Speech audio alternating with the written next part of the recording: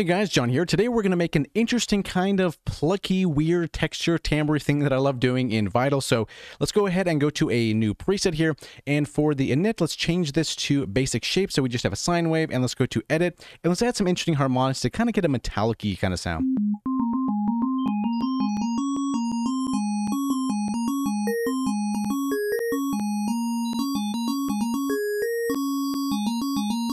So that'll work just fine like that, and we have something kind of like this.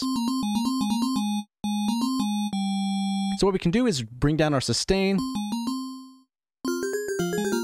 So we have something like that, and bring this up maybe 2 octaves to 24.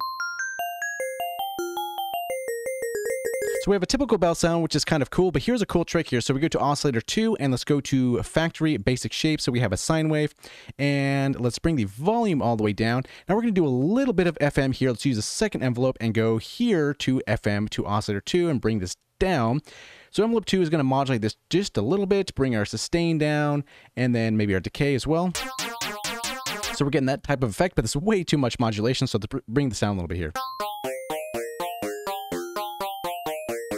Gives a weird, interesting timbre here. And if we bring up some sustain.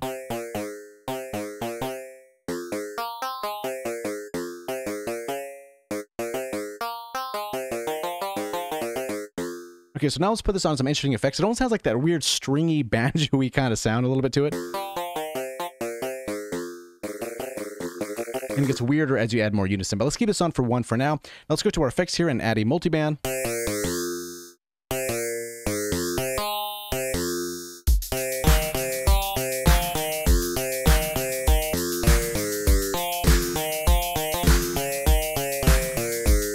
Okay, now let's add some delays here, and let's go to mid ping pong, and the left side is going to be dotted here, and then the dotted, and then the right side is going to be 1/4, but not dotted. Just something kind of like that. And EQ this a little bit here, reduce our mix, and a little less feedback.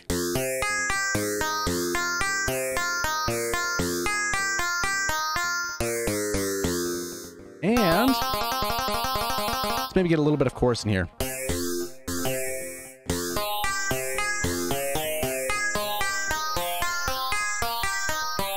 And maybe some reverb as well to kind of soak things up a little bit. And this is kind of up to you how big of a room you want this, so let's kind of just dial in something kind of interesting.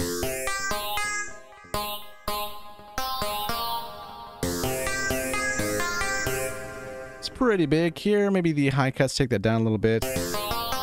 And the low cut, give it a little bit as well, something like maybe 115. And for this, let's give it a little bit of distortion, maybe the hard clip here.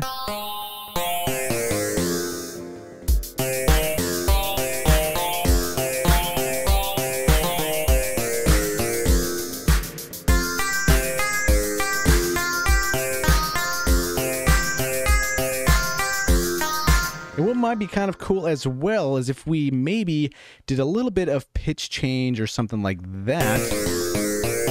Let's maybe use envelope 3, and let's drag this on the pitch here and drag this down.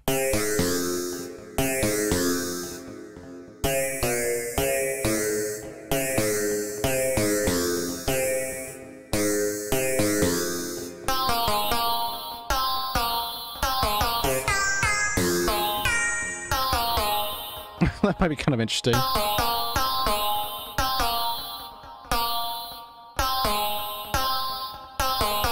And give it some sustain here for the main envelope.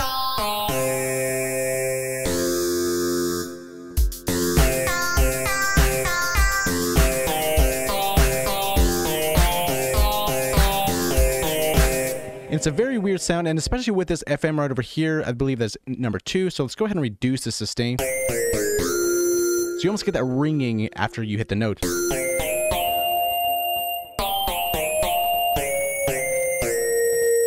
And for envelope 3, we can maybe remove that. That's just kind of a cool little pitch thing. So let's set this to a filter and kind of clean things up just a little bit here. And use envelope 3 again, maybe for this here. It's a little bit too quick. Maybe go to the dirty here and 24, something like that.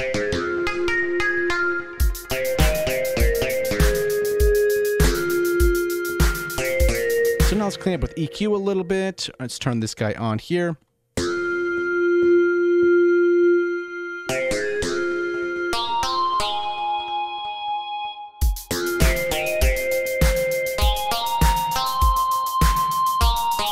And if you don't like that ringing, you can just increase the sustain.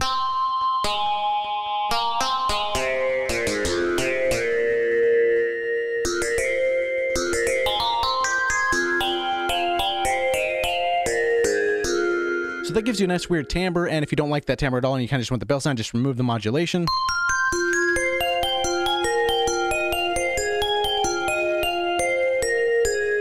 And you almost have like a bell glassy kind of sound like that as well.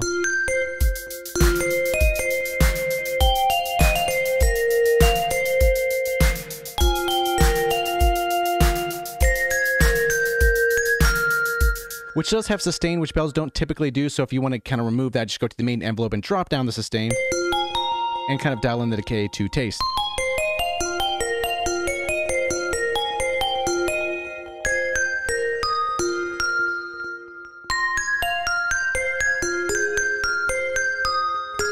So you have something kind of like that using additive synthesis and a little bit of FM if you kind of do want that little timbre there. So again, if you the envelope 2, drag this over here, give it a little bit of amount. And you'll get that there. So I'll disable this for now and kind of leave it on the bell, but keep in mind envelope 2 is the one that you kind of want to set up here or whatever it is you want to do. But that's just a cool little way to either get a bell sound and kind of turn it into almost stream banjo-y type of thing. So we're going to call this guy Banjo Bell, I guess. I don't know, Banjo Bell. That sounds kind of stupid. Anyway, hopefully you learned something. Thanks for watching. If you want to get Banjo Bell, there's a link in the video description below and it can be yours. Thank you so much for watching. We'll see you in the next video.